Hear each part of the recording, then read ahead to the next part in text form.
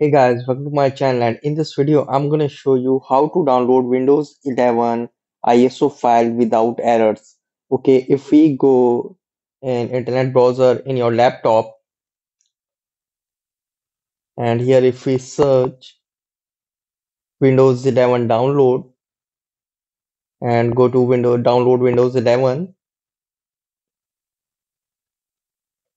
and scroll down, and you can see download Windows 11 disk image ISO for x64 devices. And if we select download and select the Windows 11 multi-edition ISO for x64 devices and click on download now.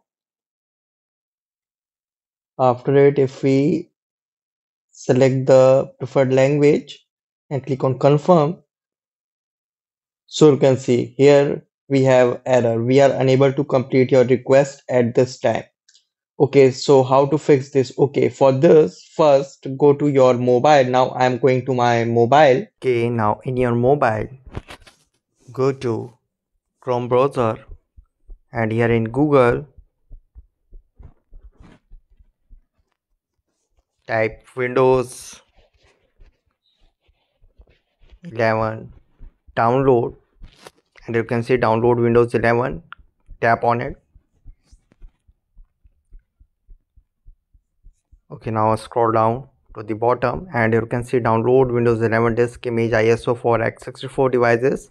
Here select download and go to Windows 11 multi edition ISO for x64 devices and tap on download now. And now here choose language and tap on confirm,